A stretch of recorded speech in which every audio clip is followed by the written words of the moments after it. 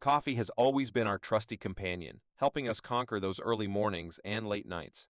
But today, we're about to take our coffee game to a whole new level. Caffeine is a natural stimulant that belongs to a group of compounds called methylxanthines. It occurs naturally in various plants, including coffee beans, tea leaves, cacao, and cola nuts. Caffeine acts as a central nervous system stimulant, meaning it affects the brain and spinal cord, leading to increased wakefulness, alertness, and a temporary boost in energy. The ingredients we need are sodium carbonate, distilled water, dichloromethane, and of course coffee.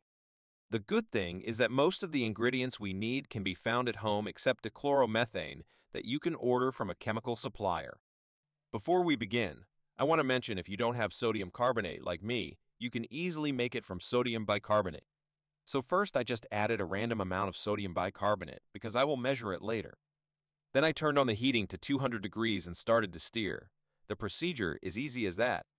After some time, you should see bubbles forming. I sadly didn't record my whole process, so you cannot see the bubbles in the video. After around 10 minutes of stirring, it should be done. You can see in the reaction above that water is also being released from sodium bicarbonate, so you might feel the mixture becoming clumpy. After that, I very precisely measured 10 grams of coffee and totally didn't fail 12 times while measuring and surely didn't make a giant mess. I mean, who would even think that I would be so clumsy? Anyway, after this very not frustrating measurement, I decided to leave chemistry. Goodbye. Okay, I am just kidding. After measuring coffee, I measured 4 grams of the sodium carbonate we made before.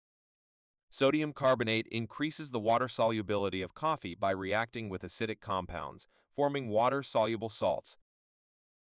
To a larger beaker, I mixed 10 grams of coffee and 4 grams of sodium carbonate we measured.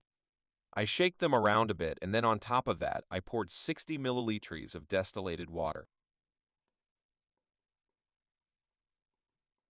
I placed the mixture on a hot plate and turned on the heat. I also placed some aluminum foil on top of the beaker to eliminate water loss a bit. Once the mixture starts boiling, you should keep it boiling for 15 minutes. The mixture will foam a lot, so to prevent it from foaming over, just pick it up and shake it a bit.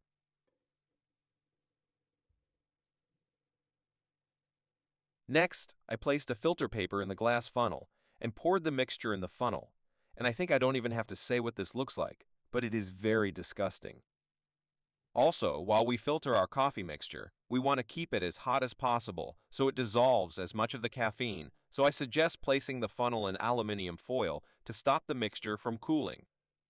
I do have to mention that I made a giant mistake. Instead of using regular coffee filter paper, I used a more thicker one, so the filtration that should take around 20 minutes took me a whole hour.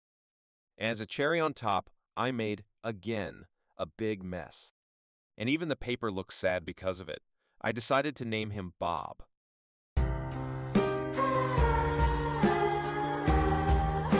Anyway, I then poured the mixture in a separatory funnel and added 100 milliliters of water. Then I poured 15 milliliters of dichloromethane. You can see the layers separate at the bottom of the funnel. The yellow one is the DCM layer that has our caffeine. I very gently shake the funnel. Just remember to seal it off before you do this so it doesn't spill. It is very important to stir gently, otherwise an emulsion might form.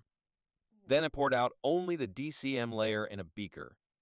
Also, the process we just did with DCM should be repeated 3 times first, using 15 milliliters DCM, then 15 again, and finally 10. Meaning just pour dichloromethane 3 times in the coffee mixture, then pour it off in the beaker.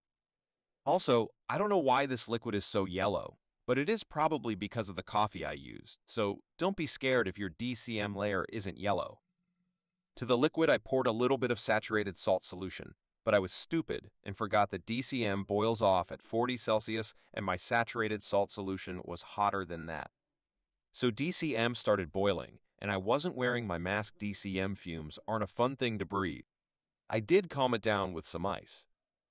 Also, I poured too much saturated salt, so remember not to pour this much. Then I shake them around gently and poured out only the DCM in a beaker. Now we come to the final part, and that is boiling off the DCM. Remember to do this outside or in a fume hood because DCM fumes are dangerous. So I placed the beaker on a hot plate again and turned up the heat. Remember to watch so your caffeine doesn't burn from the heat.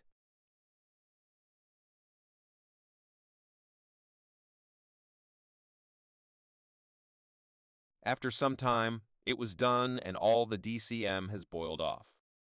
This is the final result. The yield is very small, but that was expected. I did the extraction 2 more times, so I get more caffeine and put it in this test tube. Please like and subscribe. If not for me, at least subscribe for Bob the Sad Paper. I mean, come on guys, everyone deserves to be happy. See you in the next video and goodbye.